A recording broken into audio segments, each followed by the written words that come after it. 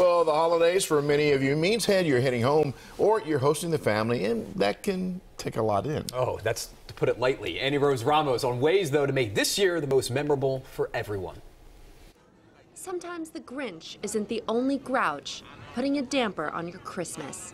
Being home for the holidays can be stressful. Why stay on an uncomfy sofa bed or air mattress or hear your uncle snoring? Marilyn wants you to make memories this year, the good kind. Why not stay in a luxury hotel, minutes away from family and friends? So Ask Matthew Scales from the Maryland Office of Tourism. He says hotels are offering special deals for the holidays in case conversations around the dinner table get heated. You can come back in the nice peace and quiet of a hotel room. And if it all gets too unbearable, there's always alcohol. We've actually partnered with Guinness.